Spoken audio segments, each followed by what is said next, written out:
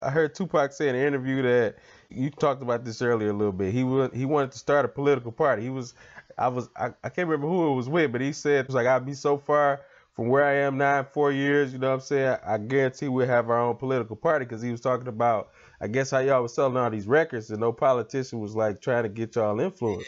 So Pac just is one of them type of cats, man. His mind was always running.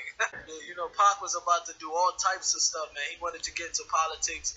Like Pac, I remember he said that he put out a letter that he wanted like people in all 50 states to represent Thug Life or be under him, for example. You know, he said, man, he got so many letters from people from every state. Like, look, man, I'm from this city. I got 100 young soldiers under me. what? Like, man, I got 50 soldiers. Pac said, man, he said I got afraid. I didn't even know what to do because I didn't know I had that much power. What?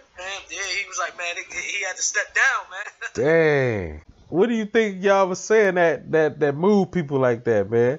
I think, man, we relate, like the people related to us. You know what I mean? I think, like, especially, like, for example, I would put music aside, but I would concentrate. Pac was a poet. You understand?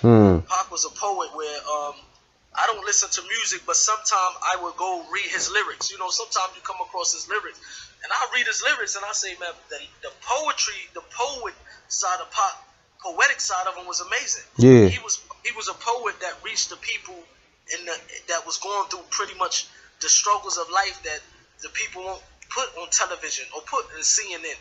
He was able to reach the people with his words, you know, that was very touching. You know what I mean?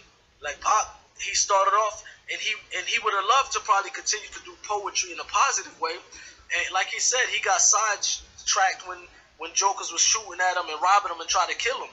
That's what brought that other side out of Pac. Okay. You start hearing him really pretty much going all out on his music. It's because he didn't know how to express himself. Like I said, at that particular time of our life, we needed guidance. And we didn't know how to express ourselves. If we come to trouble, we only know one way to handle it, the way we was taught growing up in the hood. Right. Yeah, that makes sense, man, because, again, I just got to go back to how young y'all was. So I be looking back like, man, if I would have died at 25, I was just getting out of college. Or if I died at 19 like y'all was, I was just getting out of high school. You know what I'm saying? So deep, man. It's deep. That's real deep. What kind of players did he have, I guess, kind of boiling behind the scenes that none of us really knew about? You know, Pac behind the scene he was just like a type of dude that